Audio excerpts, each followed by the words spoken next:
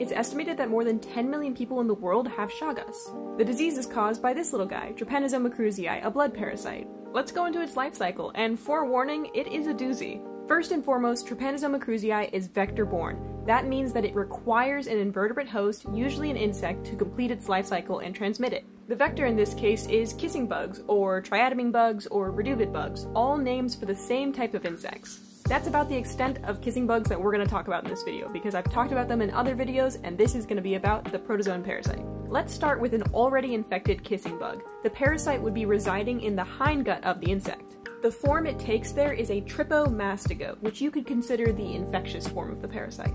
When a kissing bug takes a blood meal, usually on or around the mouth region, they also defecate there, and with that comes Trypamastigotes.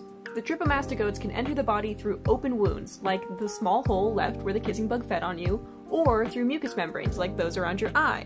Once inside the body, they beeline for cells. Specifically though, nucleated cells, so not your red blood cells. Once the Trypamastigotes invade your cells, they transform into their next stage, Emastigotes. There's kind of a theme with the naming. These Emastigotes start replicating rapidly inside the cell, which is a great place to do that because they're hidden from your body's defenses. Then, once the cell's inflated like a bag of popcorn, they actually transform from Emastigotes back to Trypamastigotes, and then they lyse the cell, bursting out into your bloodstream again. This bursting of your cells is what causes most of the symptoms that we associate with Chagas disease.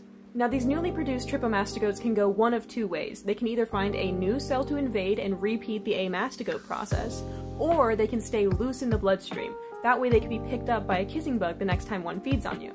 Okay, that's a lot. Let's take a step back. Now, I just told you that Trypamastigotes get pooped out by kissing bugs, picked up by mammals, they turn into Emastigotes, then back into Trypamastigotes, then rinse-repeat that process a bit, then those Trypamastigotes get picked up by kissing bugs. So that should be a full circle, right? Wrong. If there's one thing about being a good parasite, it's all about pumping up your numbers, and the Trypamastigote goes through another replication process right here. So Trypanosoma cruzi goes from Trypamastigote in the kissing bug to Epimastigote. Epimastigotes are similar in function to Emastigotes. Where Emastigotes are the intracellular replication form in mammals, Epimastigotes are the extracellular replication form in kissing bugs. Confusing, right? And Trypamastigotes are the free-moving, non-replicating form in both mammals and kissing bugs. Also, fun fact, Trypanosoma cruzi never goes through sexual reproduction. Epimastigotes, Amastigotes, those are all asexual reproduction through binary fission. So, to wrap up, Epimastigotes, when formed, stick to the wall of the kissing bug's midgut.